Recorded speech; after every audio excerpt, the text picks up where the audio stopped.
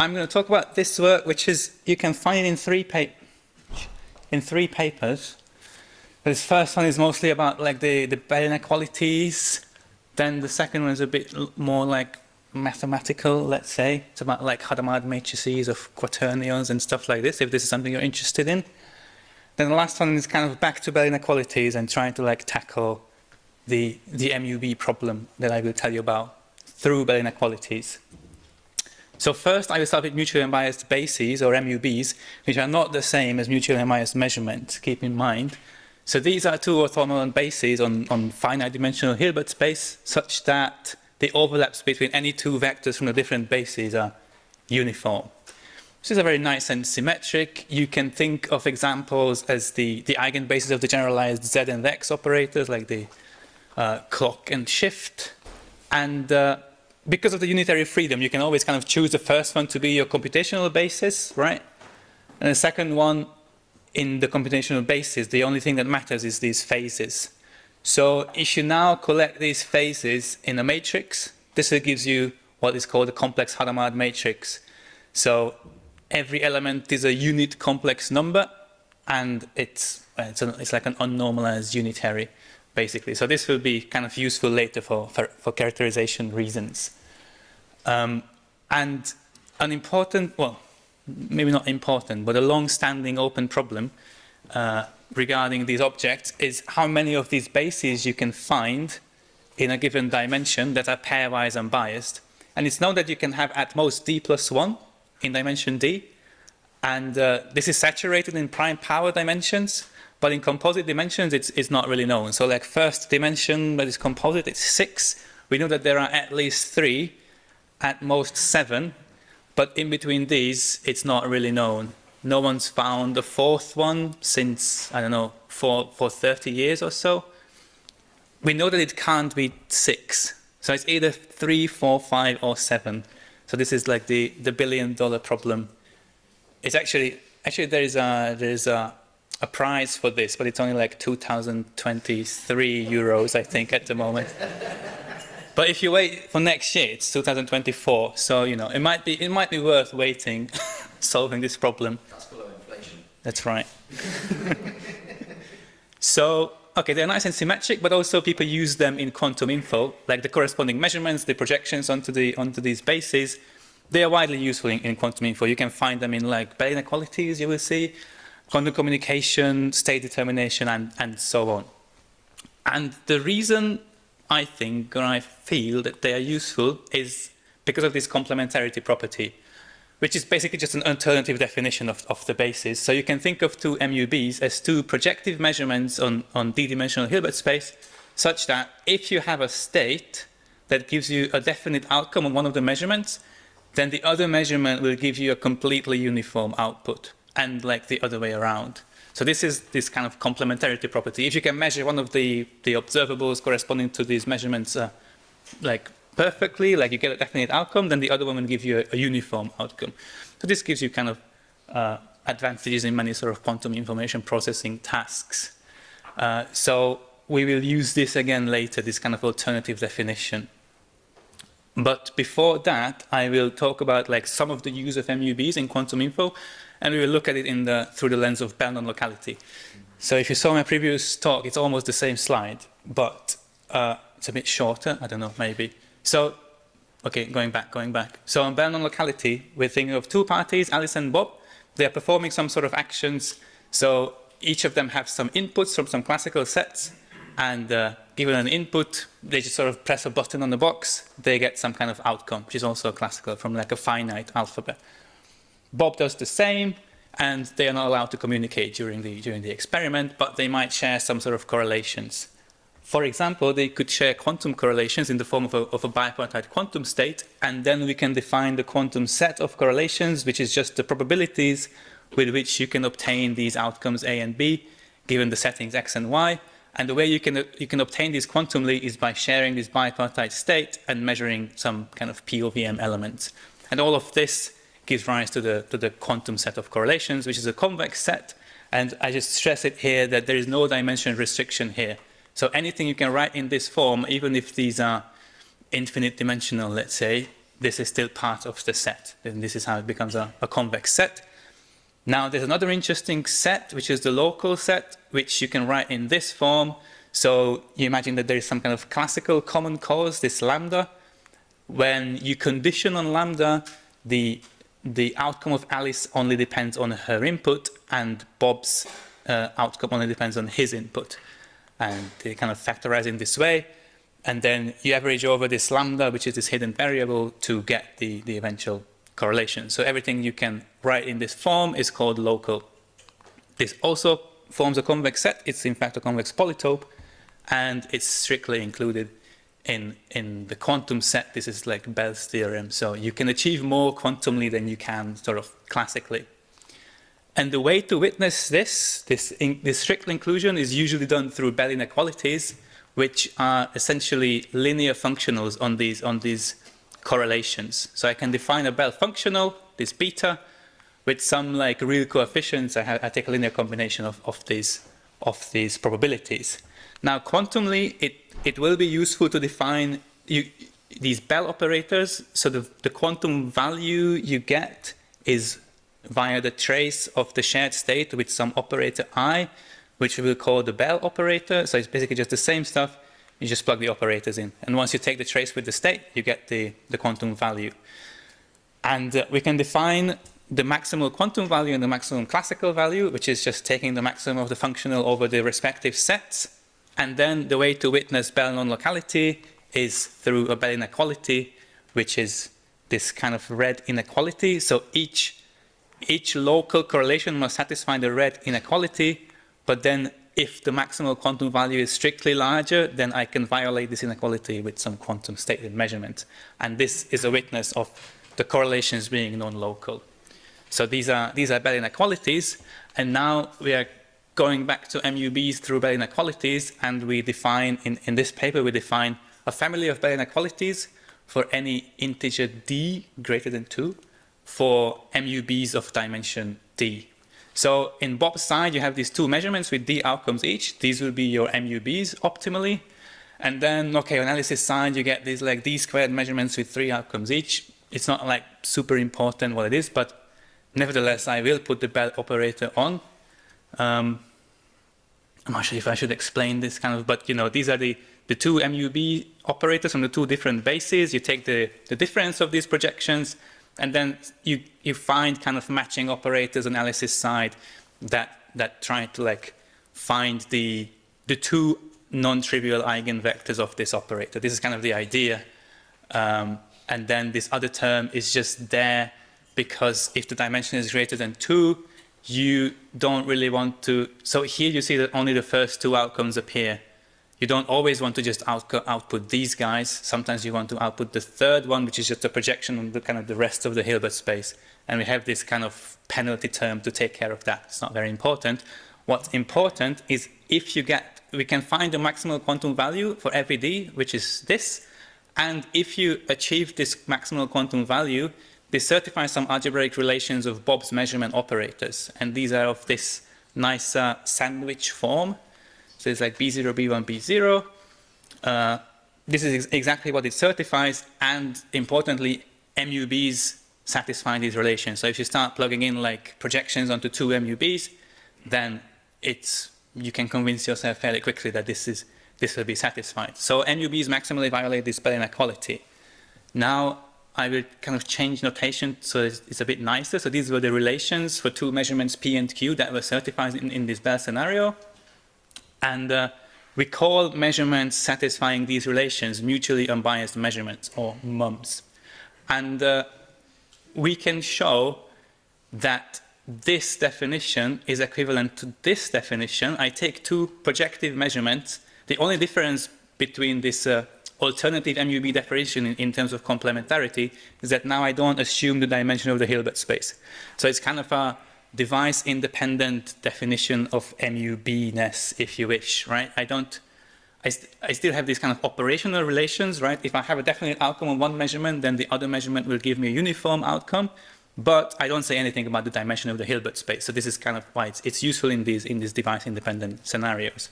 So we find that, yeah, these 2 definitions are equivalent, and later we also found that this latter definition was introduced in this paper, where they were looking at, they called them coarse-grained, mutually unbiased bases. They look at kind of continuous variable measurements with these relations.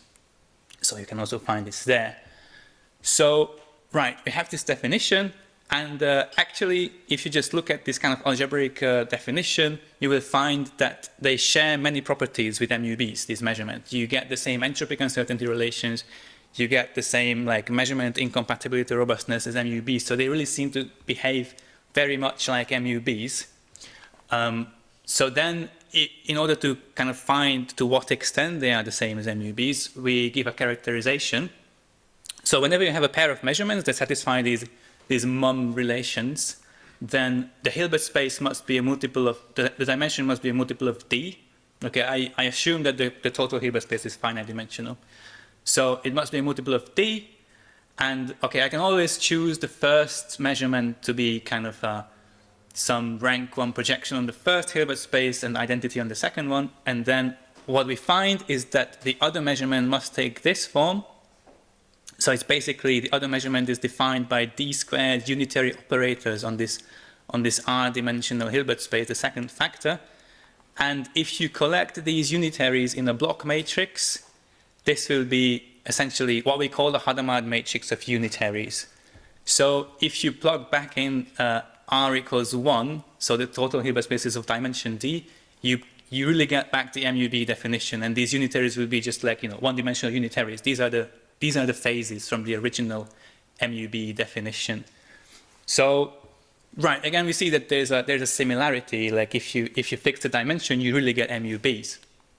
And here's a nice example for like dimension more than 1, right? So you plug like the Pauli matrices in here. This is a Hadamard matrix of unitaries. If you wanted to see such a thing, right? So we looked at like how they are similar to MUBs, but what we find is that using this characterization of Hadamard matrix of unitaries, we have a really nice characterization of MUMs that are direct sums of MUBs. This is kind of the first like natural class you can think of that will satisfy these relations. And they are not like exactly MUBs, but well, if you take direct sums of MUBs, this is not really a very interesting thing, right? It's kind of trivial that this will also satisfy the MUM conditions. And what we find is that direct sums of MUBs correspond to MUMs where all these unitaries in this Hadamard matrix of unitaries commute, which, okay, you see it's not the case in this example. And okay, so this must hold in what we call the canonical form. You can always find the canonical form of these mutually unbiased measurements by bringing the first row and column to just identities. Right, so then we find that if the outcome number is at least 4, there exist MUMs that are not direct sums of MUBs. So in this sense, they are sort of really different. Like you can come up with like these high-dimensional, weird-looking measurements that are not, you cannot write them as direct sums of MUBs. And we have a sort of systematic construction through quaternionic Hadamard matrices. Like you can map quaternions to unitaries of dimension 2, and then there exists like some results on quaternionic Hadamard matrices. So we can construct these kind of interesting MUMs in many dimensions, really. We can actually even find MUMs that not just cannot write it as direct sums of MUBs, but also you cannot map them to MUBs with any sort of completely positive unital map. So they're really kind of a more general notion. Right, so they're different also in the sense that, as I told you at the beginning, in dimension D you can find at most D plus 1 MUBs, but these MUMs, if you fix the outcome number to be D, you can find as many as you want if you start increasing the dimension, and I can even tell you how. You just take these n unitaries, you just build them from the generalized x and z operators, and these will have some like degenerate eigenspaces, so you can take your MUMs to be like the projections onto these degenerate eigenspaces. You will find that any two of these unitaries satisfy this kind of commutation relation, which is the same as the commutation of x and z. And okay, for these, it's known, for example, in this paper, that they're unitarily equivalent to z and x times identity. So they will satisfy the MUM conditions pairwise. So really you can, if you start like kind of increasing the dimension, you add more tensor factors, you can find as many as you want for a given outcome number. So now, well, if I want to solve the like MUB existence problem through these guys, I know that I need to, if I really want these two notions to be the same and the two questions to be the same, I need to restrict my dimension to be also D. Otherwise, I will always find as many as I want. But we can still try to do that and come back to our Bell inequalities and try to use these Bell inequalities to find or disprove MUB existence. So I just put back the same Bell operator as I had. Remember, this was for a pair of MUBs. Now we kind of promote this inequality to a set of n MUBs. And it's fairly easy. You just like add n settings for Bob instead of 2.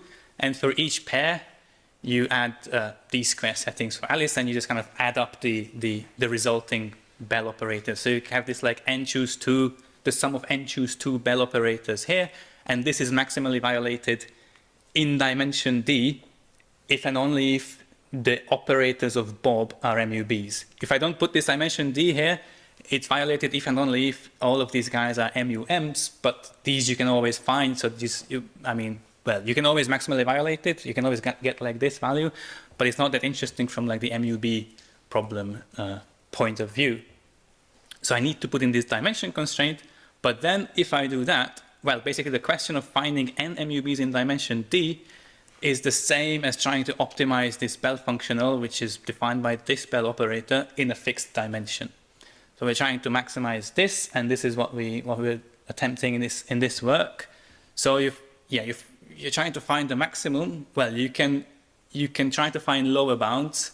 It's not that easy. So we use some heuristic optimization techniques. We use like 3 different methods like Monte Carlo, CISO, SDP, and some kind of nonlinear SDP techniques to try to find the maximal value of this Bell functional. And in this table, you have these kind of normalized difference. So whenever you see 0, this means that basically we did find the maximal value corresponding to n MUBs in dimension D.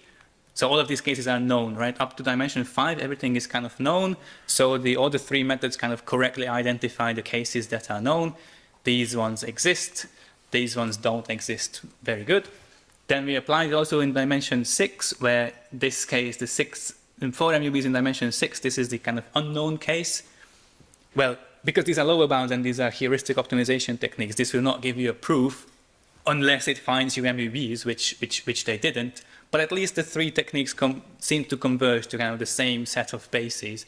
So, well, it gives you some kind of confidence, a bit of evidence that maybe they don't exist. But okay, people have been trying to solve this for many years now, so I wouldn't see too much into this. But anyways, they do not find you more MUBs. And one of our methods we can also run on the next composite dimension 10 for 4 MUBs. And again, we didn't really find any new MUBs. So, okay, with this technique, we as humans are probably more convinced that they don't exist here. But if you want to actually prove that, you need to find upper bounds on the Bell inequality in a fixed dimension. And this is something you can try to do with this so-called Moroder hierarchy of semi-definite programs. You can find it in this paper. Also, Christian was talking about this yesterday. So this is a hierarchy of semi-definite programs that gives you an upper bound on the Bell inequality, and you can plug in an extra constraint on the entanglement negativity of the shared state. So because in a fixed dimension, the entanglement negativity is also, it has an upper bound, if I run this optimization with this bound on the entanglement negativity, I'm like effectively optimizing in a fixed dimension. And well, numerically, we managed to run it in dimension 2 for 4 MUBs, but at least in this case, it kind of verifies what we know already, that there are no more than 3 MUBs. Then as you start kind of moving up to higher dimensions and more bases, this becomes really big. Like, I'm sure if you remember, but like the number of settings of Alice, especially, it kind of blows up with the dimension and the number of measurements. So this is kind of the only thing we could run numerically. The kind of good thing about this hierarchy is you can also try to tackle it analytically if you look at the dual SDP. So, okay, I don't know if you're kind of familiar with this, like if you think about the standard like NPA hierarchy of SDPs, which is, okay, it's again gives you an upper bound on Bell inequality violations, but no dimension restriction, the dual SDP to this would be a sum of squares decomposition. And for our inequalities, actually, we do have a sum of squares already on the first level of the hierarchy. So this we understand very well. Now this Morode hierarchy is a bit different because you have this extra negativity constraint, but still it looks very similar to the NPA hierarchy. So the dual of this, well, it again kind of looks like a sum of squares decomposition with like some extra freedom that you can, extra constraints you can have actually. No, extra freedom. And well, the kind of hope is that we can look at that, look at the sum of squares decomposition we already have, and try to kind of find something analytic and maybe tackle the problem in this way. Okay, this is kind of a big ask, but also on the way, these kind of techniques would give us tools to find analytic upper bounds on Bell inequalities in a fixed dimension through the dual of this SDP hierarchy.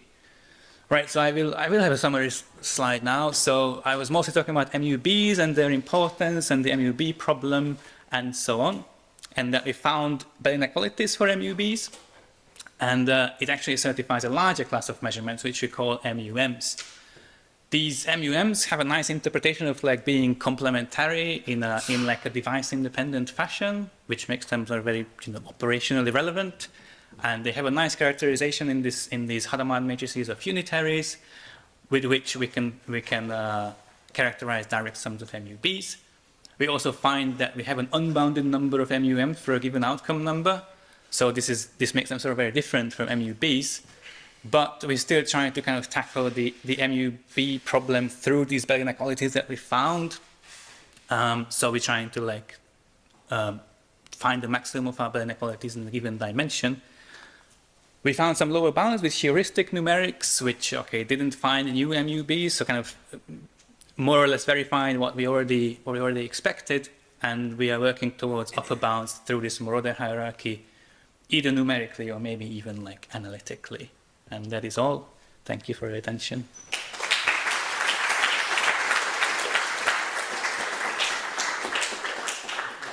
Very nice talk.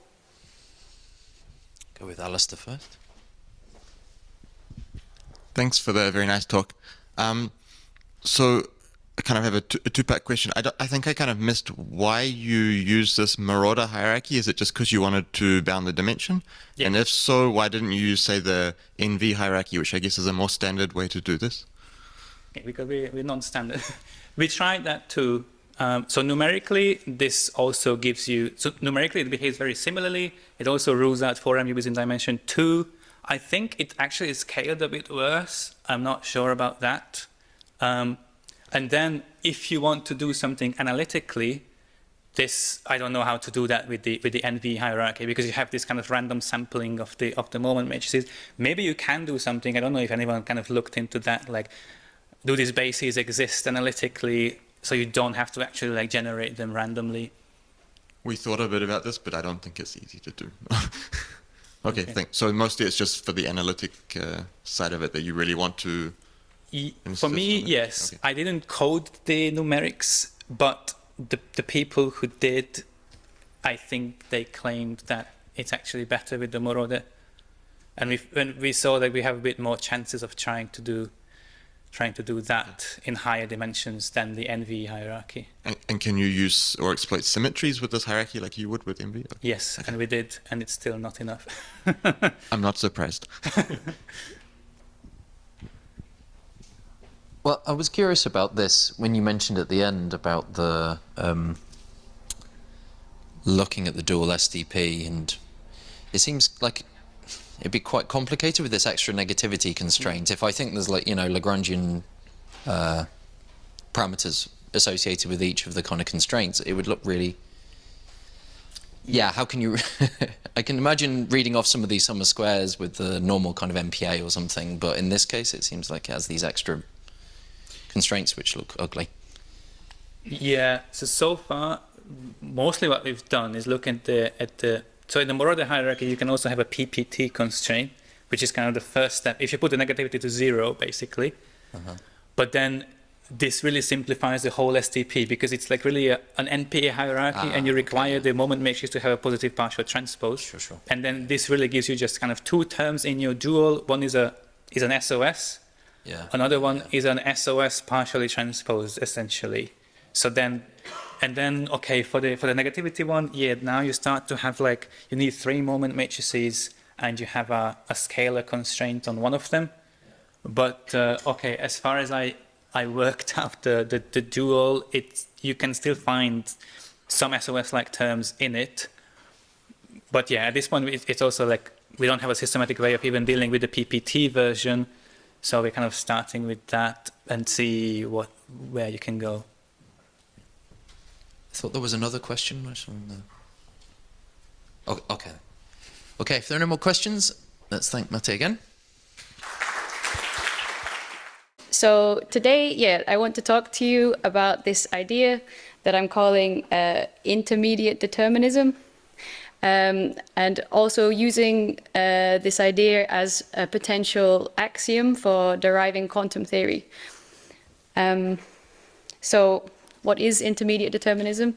So possibly you are aware that quantum theory isn't deterministic. So, I know, revelation. So if you were to so you can only calculate the probability of a measurement outcome, right? You can't know with certainty which outcome of a measurement will occur. And you calculate it with the Born rule. But it's not completely lacking in deterministic measurement events. So if your system is in some state A, and this is the eigenstate of some observable, then the Born rule again tells you that the probability of seeing the event that A is equal to this eigenvalue A is 1. Okay, so you have a deterministic measurement event. And then there's a nice way that you can describe the relationship between the deterministic part of quantum theory and the indeterministic or probabilistic part. And it's basically that if you know all of the deterministic events, then that tells you the probability of seeing any of the other indeterministic events, right? So in this example here, this state A is the only state for which this event described by this projection will occur with probability 1. So if you know that this event will occur with certainty, then you know the state of the system. And if you know the state of the system, you know the probability of any other measurement event occurring. So this is the idea that I'm calling intermediate determinism. And it's basically telling you that all the information about the probabilities can be encoded within the deterministic part of the theory. So somehow this is fundamental to the theory. Okay, yeah, and this is assuming you're in a pure state. So then what I'm looking at is imposing intermediate determinism as an extra axiom on top of some existing frameworks for general physical theories. So in the first case, we're looking at the lattices of properties, or also known as propositional systems, the sort of equivalent. And then I have some little spoilers on the right. So in this case, we'll impose intermediate determinism and some little helper axiom. And Cézanne was responsible for this originally. And we're going to find that, so maybe this is very promising, but in some sense it's a little bit too restrictive as an axiom. So then what I did in this work was instead went to the framework of general probabilistic theories and imposed intermediate determinism there. And we're able to find a sort of geometric characterization of the GPTs which satisfy intermediate determinism. But in this case, now we're going to be too broad. So before we were too restrictive, and now we're not restrictive enough. So then the final thing I'll talk to you about is trying to take a combination of these two approaches, which is something that I'm working on now. And I'll tell you kind of the first results of that. And maybe we can meet in the middle and find quantum and classical theories. So I'll try and give a sort of high-level broad overview of the case for the property lattices.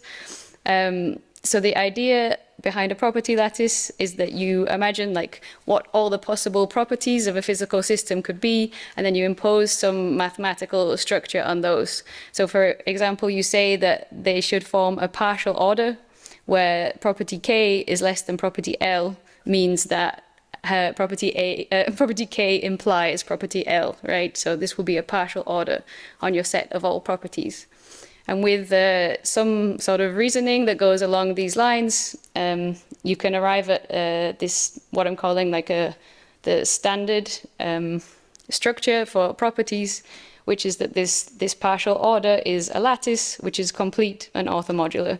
It's not super important what that means. And for example, you can find this in the book of Piron. So now that you have some structure for what the properties of a system should look like, then you can think about what the states of the system would be. And we're just going to say that the states tell you the probabilities of having any one of these given properties. And they do that in a way that is consistent with how we built this structure. So we'll say that they're a probability measure on the property lattice. So I'm calling this the kind of the standard structure. So then on top of that, we add intermediate determinism. And what does that mean? So now that means that the pure states of our system, instead of being any one of these probability measures, they have to be a measure which has a unique set of actual properties. So actual properties are the ones that the system will have with certainty, right? So they're the actual properties of the system. So then intermediate determinism restricts your pure states to being these measures that you can uniquely identify by their actual properties. So then Gizan adds like a helper axiom, which is that every property should be an actual property for some state. And when he combines all these three, it's possible, but still not known, that this restricts you to being either in classical or quantum physics if the lattice is of a certain size. But even if this turns out to be true, it's actually too restrictive in some sense in that it rules out quantum theory in dimension 2. And this is related to the lack of Gleason's theorem in dimension 2. So then the idea was to go to general probabilistic theories instead, kind of using this Gleason theorem connection, because maybe you know there's like a Gleason's theorem that does hold when you think about POVMs, and it holds in dimension 2. So for general probabilistic theories, every system has a state space S and an effect space E, and they are convex subsets of some real vector space. And the effects just describe the different possible outcomes of measurements. And then you find the probability of a given outcome by taking the inner product between the state vector and the effect vector. So I've drawn out an example of a GPT system here, and this is a classical bit, and it has a state space which is a line, an effect space given by this square. And so a measurement in this system would just be given by some collection of points from this square that sum to the unit effect, which is the analog of like the identity in quantum theory. So now, what does intermediate determinism mean in this scenario? So first we can look at it as a feature of a pair of like an effect space and a state space. You can ask, do they have intermediate determinism? So this would mean that each extremal state has a unique set of actual effects, so effects that occur with probability 1. So then in order to specify the state, you would only need to write down like this list of effects that occur with probability 1. And this, like with the property version, is satisfied by classical and quantum GPTs. But second, we can think of it as we were doing on the previous slide for properties as an axiom from which to derive classical and quantum. Oh yeah, effects that occur with certainty.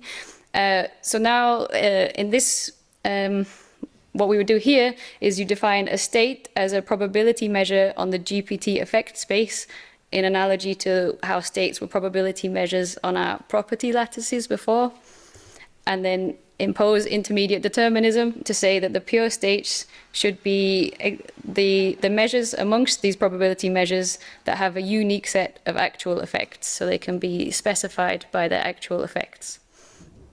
And then the advantage of this is that we no longer rule out quantum theory in dimension 2, which is related to like Bush's Gleason theorem holding in dimension 2 for POVMs. But it actually holds much more generally than just for classical and quantum GPTs, right? So we haven't like derived quantum theory and classical from just one simple axiom. So in the paper, I give a kind of geometric characterization of the GPTs, which satisfy intermediate determinism. One of the conditions holds on the state space and the other on the effect space, and they are necessary and sufficient for intermediate determinism. So now I move on to the final thing, which is what I'm currently working on. So we try to combine these two approaches to kind of hopefully meet in the middle. But I only have some initial results so far, so I'll just tell you what that is. So to combine these approaches, we start with the GPT framework, and then we need to define what we would mean by a property in a GPT framework, in a GPT. So to do that, I'm using this axiom here to say that every property can be measured without performing a mixture of measurements of other properties. So in some sense, they have to be pure or extremal. And this would basically mean that the properties in your GPT correspond exactly to the extremal points of the effect space. And this is true in quantum theory, right? If you look at the extremal points of the quantum effects, you get the projection lattice. So then if we combine this axiom with the kind of the two assumptions we were using before, that states should be probability measures, but now we require them to be a probability measure on the effect space, but also when you restrict them just to the extremal effects, to also be a probability measure on this property lattice. And then we add intermediate determinism, which says that the pure states should be measures with unique sets of actual properties, so yeah, uniquely defined by the deterministic part. So these are my assumptions, and I've trialed them so far just on a small family of GPTs. So maybe you've seen them before. It's this family of GPTs where each system has a polygon as the state space, and then I've drawn the effect spaces underneath. And if you impose these axioms on top of this family, what you find is the only two that satisfy these axioms are the case of the triangle and the circle. The triangle is a trit system, like a classical trit, and the circle is a rebit, which is like a subset of quantum theory.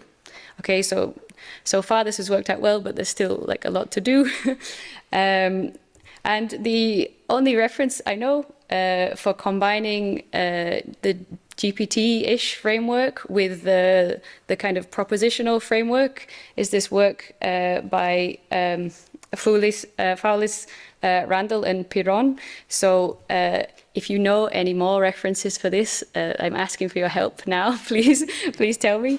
And also thanks for listening.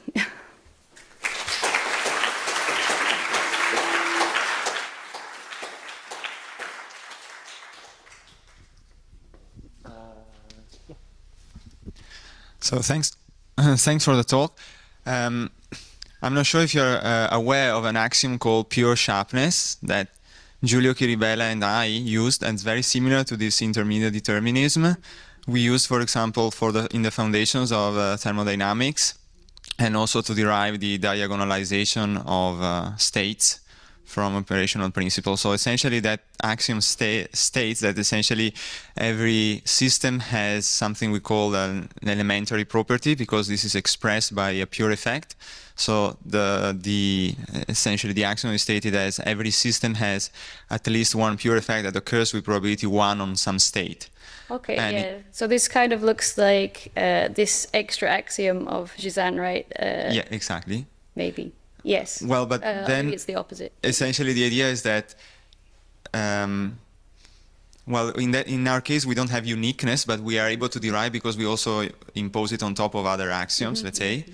And but the idea is the same, to have like actual properties. So essentially, we have something that occurs with probability 1, and then basically with the other axiom, we're able to certify both states and effects. In other words, so essentially we can so if something occurs with probability 1 on a certain effect, then we can identify it as being a certain state and something like that. Okay, but yeah. we haven't developed, let's say, in the direction you did in terms of state spacing and so on. So Okay, this sounds like we it can could talk be more quite about that later. complementary, right? Yeah. Okay, thanks. Okay, I think we have to thank Vicky again. Move on. Good morning, everybody. Thanks for being here, and let me first thank the organizers for setting up such a nice conference in person in such hard times. So I really appreciate their good work, and also, yeah, I'm very happy to be here to present this work. So this was done in collaboration with 2 other people from the Institute of Quantum Science and Technology at the University of Calgary. And in particular, essentially, this work actually started with a sort of casual conversation about the PT-symmetric quantum theory and trying to make sense of it. So this work, actually, what I'm going to present, focuses on finite dimensional systems. In fact, actually, the theory was originally developed for infinite dimensional systems and then later extended also for finite dimensional systems. So what's the idea behind it? So first of all, we should remember one of the fundamental postulates or axioms of quantum theory, which is the fact that quantum observables are described by a Hermitian operator. This is the standard description we have in all textbook quantum mechanics. Why is, let's say, why is this important? Well, this is important because Hermiticity tells us that we have a real spectrum, so the outcomes of measurements are real numbers as we want. And also we can define expectation values of observables on states. So, because again, Hermitian matrices can be diagonalized, so there's more, and then essentially they can be diagonalized with orthogonal projectors, spectral projectors, so that's a very good property we want in order to define expectation values of those. So the question was, for example, as we do in the case of foundations of quantum mechanics, whether we can relax some of these things, just as a mere curiosity, intellectual curiosity, but also because some of these Hamiltonians, actually, that are no longer Hermitian, arise, for example, in condensed matter physics, especially when people study the so-called Lie-Yang singularities when they do statistical mechanics, so they're associated with phase transitions. And in those situations, there are some Hamiltonians that are not Hermitian, but what we have here is the Hamiltonian is PT-symmetric. This was originally proposed by Bender et al.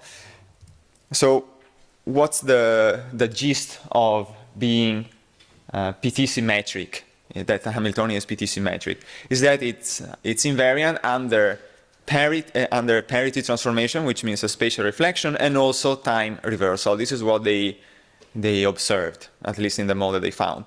And they also observed that in the infinite dimensional models they considered, these 2 conditions were enough to have the reality of the spectrum of the Hamiltonian.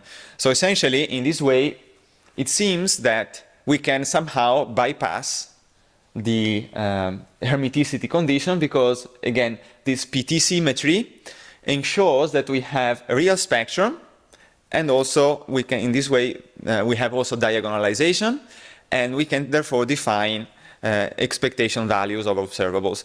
Therefore, there was this proposal of enlarging quantum theory and extending it by considering observables that are not Hermitian, but rather PT symmetric, so we are actually relaxing. So in this way, basically, they started developing a theory that's called PT-symmetric quantum theory.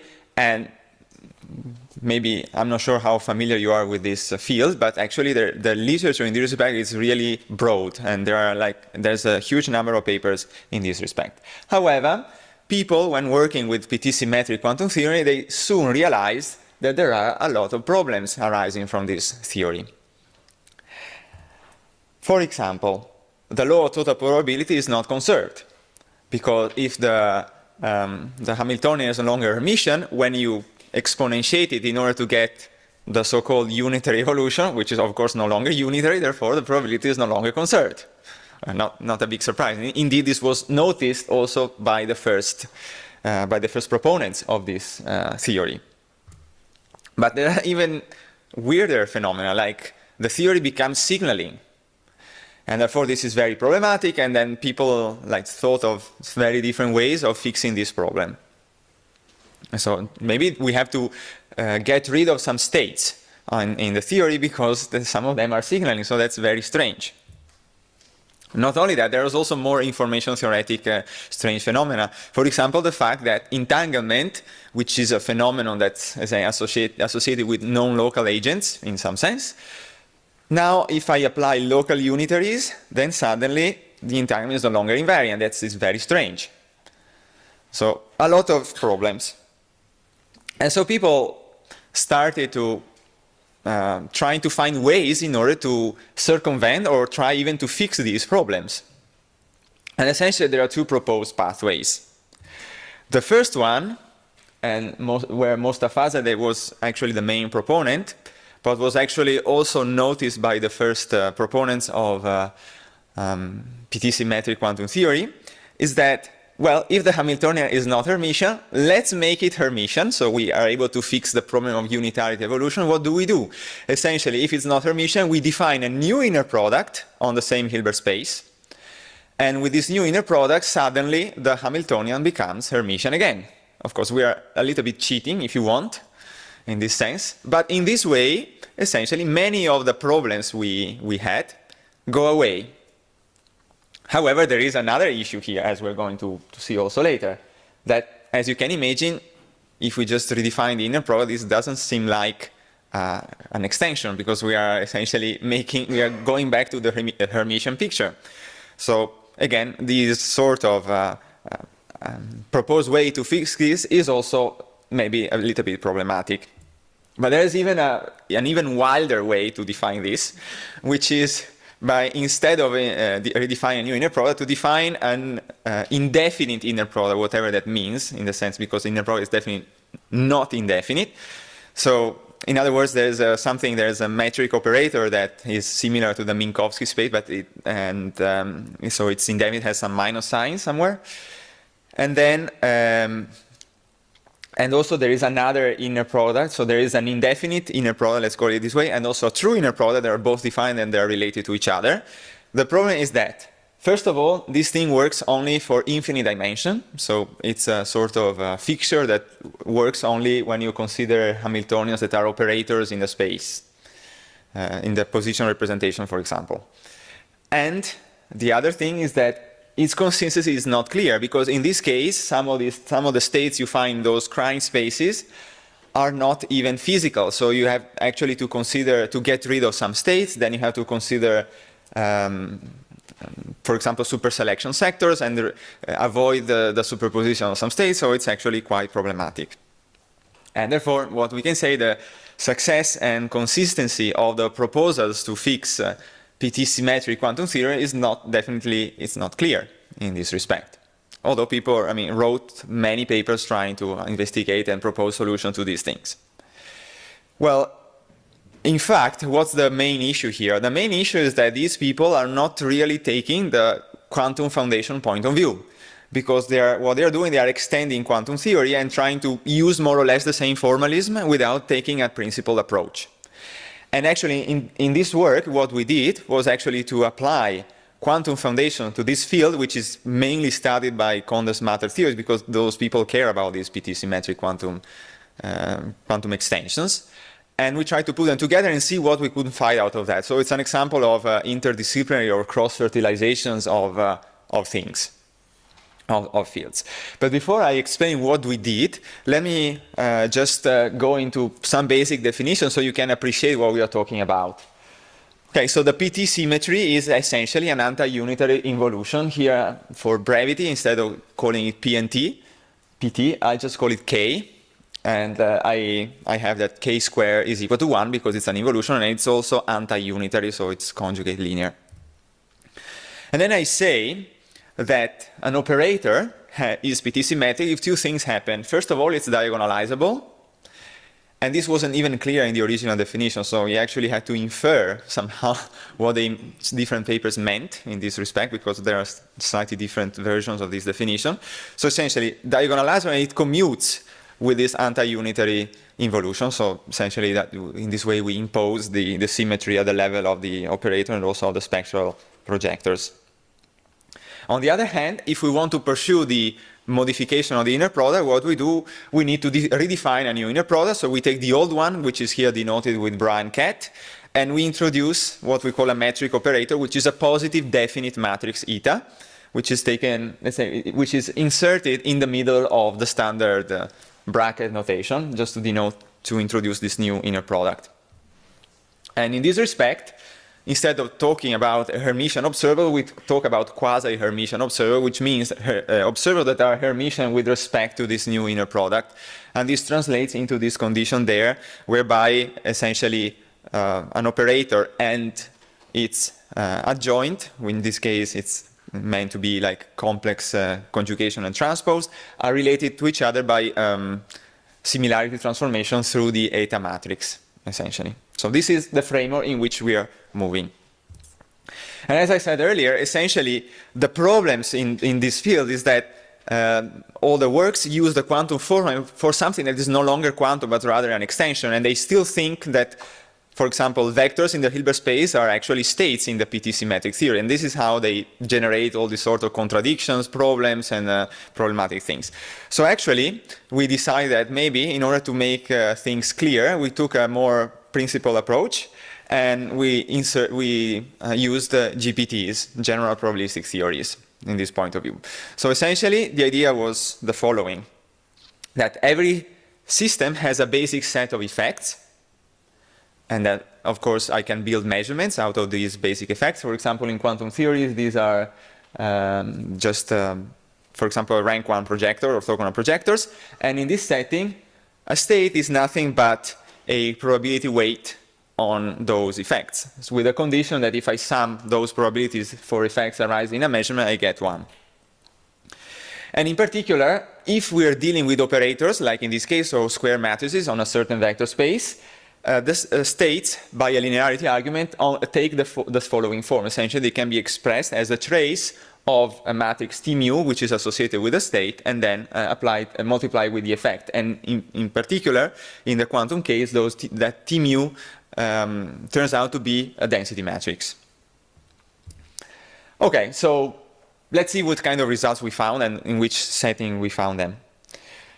So we consider a system where observables, instead of being Hermitian, are PT-symmetric, which means that we pick our set of effects to be the following. So we take projectors, but instead of imposing the Hermiticity condition, we just impose it as a projector, and it commutes with this anti-unitary involution. It turns out that this is a very weak constraint, in fact. So this really leads to an extension of quantum theory from a certain point of view, at least from the point of view of observables.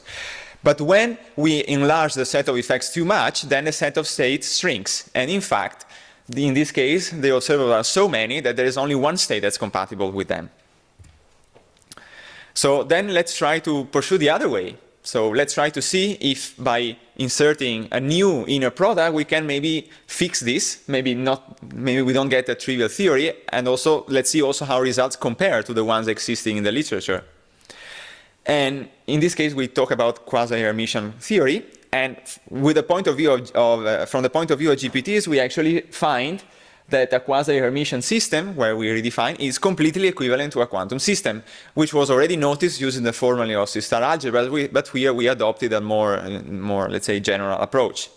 And finally, what happens if we combine eta hermiticity with PT symmetry? In this case, we get even worse. So we get that we actually get to a restriction of quantum theory, a real quantum theory specifically. The systems we obtain in this way are equivalent to real quantum systems. So to sum up, essentially what did we do? we use GPTs as a principal approach in order to understand the consistency of PT-symmetric quantum theory. In this way, we could construct a state space recurrency, and no one can object that these are actually physical states. And the thing is that these are the three things we found. If we require observables to be PT-symmetric, then the theory is trivial.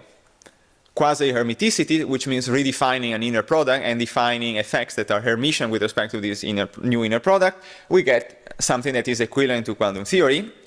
Instead, if on top of quasi-Hermiticity we impose also PT-symmetry, we get systems that are equivalent to real quantum ones. So in other words, we get no extensions. In the first case, we get a trivial theory. In the second case, we get a theory that's equivalent to quantum. And the third case, we get a theory that's restricted.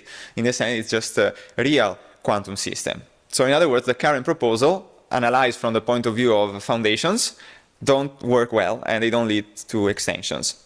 And we're left with this open question. So are there any other ways with which we can salvage this PT-symmetric quantum theory?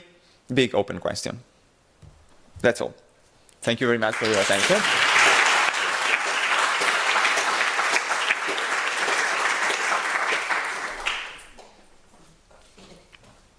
Still got it. Thank you very much. Do you have any idea who the next victims will be? Of PTC in the same area? Yeah, of the same kind of principled, let's say, destruction. Yeah, I tend to think that probably, I mean, crime spaces seem to be very much complicated and not so, their consistency is not so clear. However, I mean, of course, I think that they can probably be ruled out according to some other principle. The only difficulty we have is that essentially they require an infinite dimensional description of what's going on. And typically GPTs are studied in definite dimensional case. That's the only, let's say, caveat I would say to that. But essentially we are kind of covering all sorts of approaches. Okay, thank you. Yeah. Hi, I see how commuting with an anti-unitary yields a relationship to time invariance, but I don't see where the parity symmetry comes in. Well, the parity symmetry essentially only came in. It's not necessary we consider it for our work, because for our results, it's just enough that we have an anti-unitary involution. It was necessary for the first works because when they defined the Hamiltonian, they had actually a concrete Hamiltonian, and they defined a concrete parity operator and then the concrete time reversal operator. So in this way, they were actually able to prove that the concrete Hamiltonian was PT-symmetric. That's the only thing. But to derive the structural results, the only thing we need is that it's an anti-unitary involution. Okay, one last question. Thanks for a nice talk. So you mentioned that the PT-symmetric theories will have like problems like signaling and things like that. I was wondering if, so what about no cloning? What happens to no cloning in this kind of like theory? I'm not sure people have studied that aspect, to be honest. Okay. But yeah, that's an interesting question. Because unitarity will be affected. I assume that something will happen to no cloning. Yeah, the problem, I mean, the main problem is that we can't even really answer the question because the theory is ill-defined the way they define it. So that's, I'm not even sure how, how we could answer the question in some sense. If Okay, let's thank Colomer again. Thanks. Thank you very much for the opportunity of being presenting here, and also thank you for rescheduling my talk. Unfortunate events happened this week. So let's go. I'm going to talk about these works that I developed with Máté and my advisor on abelian signs. And the motivation of this work is coming from the reconstruction paradigm. So we would like to replace axioms of quantum theory by physical principles, because this would allow us to understand more about the capabilities of information processing of quantum theory. And I bring two examples here. So in the first example, I have a fully quantum bipartite scenario. So Alase has a share of a system and Bob has another Hilbert space with another state. They have a combined state in this Hilbert space. And for this sort of fully quantum, for the whole quantum theory, you have some successful axiomatizations from physical or information axioms by using generalized probabilistic theories, for instance. But then when you go for Bell scenarios or for black boxes or device-independent stuff, then it's not that easy to find which are these phenomena. I'm sorry, people. I'll just wait a moment.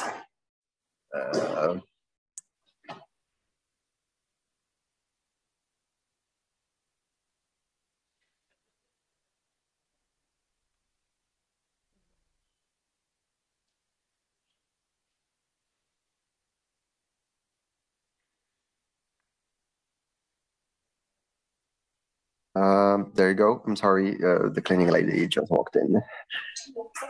Thank you.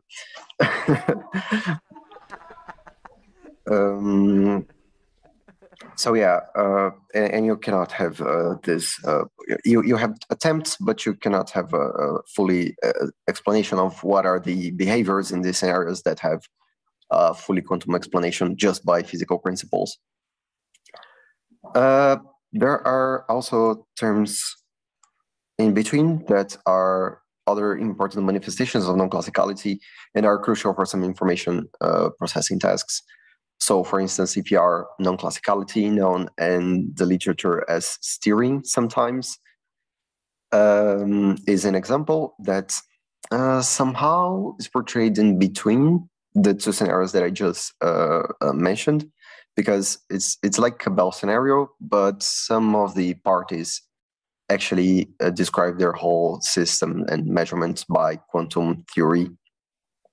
And now, instead of studying only correlations or only quantum states, you have a hybrid of these things that is in, we call an assemblage. And this is a mix of like subnormalized quantum states.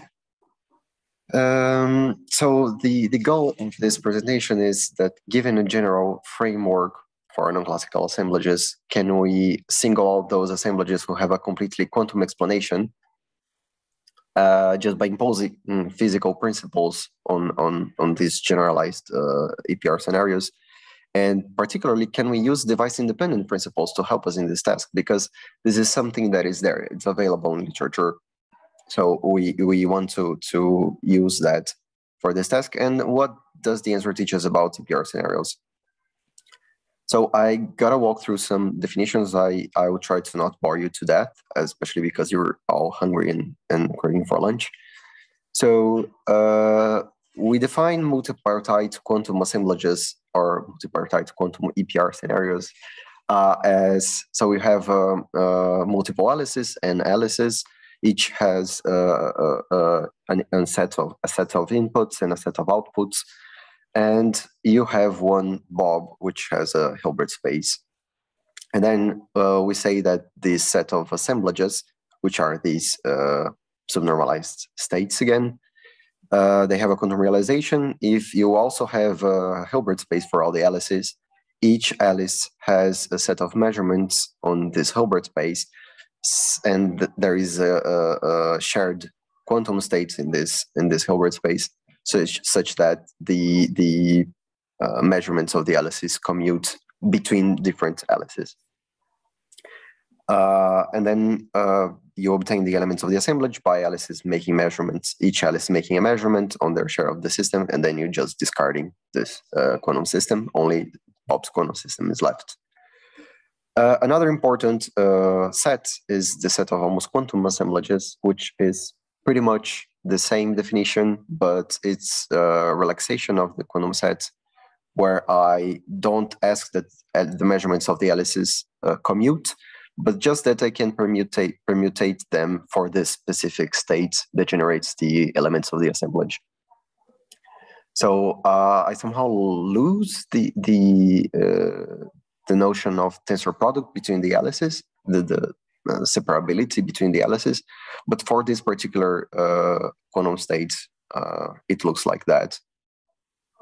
And why do I bother with almost quantum assemblages is because there is an immediate parallel with almost quantum correlations. if I make the Hilbert space of Bob being trivial, then I have almost quantum correlations. And these correlations, they so far satisfy any device-independent principles imposed over common cause boxes as far as I am concerned. Also, almost quantum assemblages have been used as landmark for characterization of quantum assemblages from the outside before, for instance, to detect post-quantum APR non-classicality. And finally, it's a linear program, so it's a convenient way of doing things. Okay, so our main idea of this work is that we can study assemblages not only by looking at these subnormalized quantum states, but also by looking at lists of correlations, because what happens in an APR scenario is that Bob is making measurements on his share of the system, but what happens is that he knows he has a quantum state, and he knows he has, he makes specific quantum measurements that are tomographically complete. And then Bob and Alase sit together and they use this data to reconstruct the state. So in this sense, this is how we will import device-independent principles to assemblages. We will say that an assemblage satisfies a physical principle when this list of tomographically complete data from Bob making tomographic measurements on his share of the state satisfy this physical principle. So, for instance, the example we take to study this work is macroscopic classicality motivated. So, consider a Bell scenario. You have a source sending one share of like one particle for each lab. The labs they make measurements and get some outputs. And it might be that Alase and Bob, when they sit together in this microscopic version, they cannot find a classical explanation. But macroscopic classicality principle is the one that when you have a macroscopic version of this experiment with multiple sources, and you have some symmetry of labeling the copies and some bound resolution on the detectors, then Alase and Bob can come up with a classical explanation for this macroscopic distribution over the intensities in the detectors. And there is established result that when your notion of classicality is non-contextuality, then the correlations that have this property that when you make the macroscopic version of the experiment, this is non-contextual, are the almost quantum correlations. So with this result and our definition of what it means when an assemblage satisfies a principle, we can say that an almost quantum assemblage satisfy macroscopic non-contextuality, because any measurement that you make over an almost quantum assemblage will produce an almost quantum correlation, even if it's tomographic, particularly if it's tomographic. But then the question comes up of, is the converse true? It means if there is a way of completely characterizing the set of almost quantum assemblages only by a device-independent principle like macroscopic non-contextuality, because this will be a very happy finding. But it turns out that it's not that simple. There are already examples in literature showing that you have even post-almost quantum assemblages that produce fully quantum correlations, actually even classical correlations. So it's not enough to look at some correlation, check that this is satisfy the macroscopic non-contextuality principle, and immediately say, okay, there is an almost quantum assemblage behind this. So we need a stronger device-dependent version of macroscopic non-contextuality. So consider that you have an Einstein-Podolsky-Rosen scenario with multiple Alase and a single Bob. And you consider the tomographic data associated to this scenario. Then if this tomographic data satisfy macroscopic non-contextuality, but also if this almost quantum realization of this tomographic data is achieved in a factorized Hilbert space, such that Bob's Hilbert space is actually the one associated with the assemblage, and Bob's measurements in this almost quantum correlation realization are Bob's tomographic measurements, then you can say that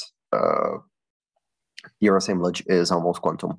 So you need to bring this notion that Bob is fully characterized to conclude, to fully characterize the almost quantum set of assemblages. So if you don't have an underlying EPR scenario, if you have a macroscopic non-contextual correlations, but they don't come from an EPR scenario, or if Bob's measurements are not tomographically complete, then there is no way of establishing this relation and saying, okay, this is an almost quantum assemblage. So we need device-dependent principles to characterize assemblages, or at least you need some device-dependent incrementation of device-independent physical principles for characterizing assemblages. This is the lesson we learn. And now there are still many details that need to be discussed with more care. So, for instance, I'm talking about macroscopicality, but I'm also talking about quantum states, and this is a tricky venue to go. So this is a work in progress, but we kind of want to check if this device-dependent version of macroscopic non-contextuality can somehow be related with, indeed, the notion of EPR classicality, macroscopic EPR classicality.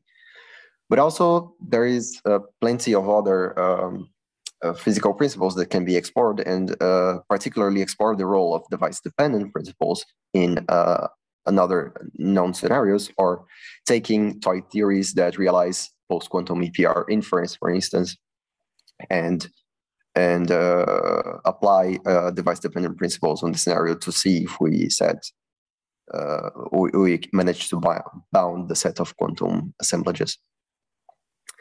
And that's it. Thank you. I hope I was clear, and I'm sorry for the trouble.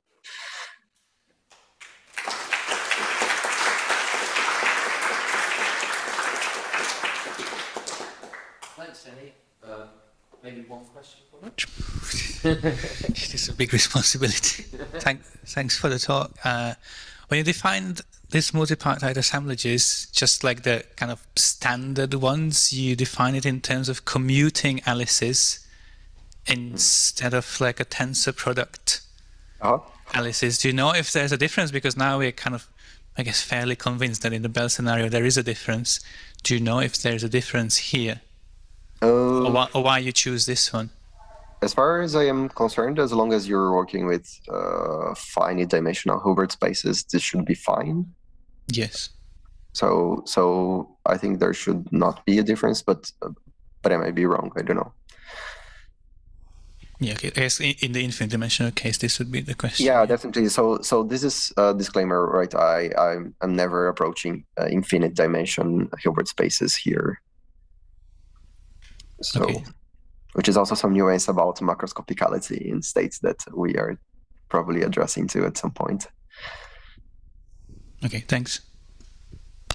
As a follow-up comment, there is a paper by Miguel Navasquez and David Perez-Garcia that show that there is a difference. Like if you have that Bob is infinite dimensional, yeah, so that there is. And this was proven before the recent breakthrough. Okay, I think I see a lot of hungry people, so including myself. Vinny, thanks so much for joining us remotely, and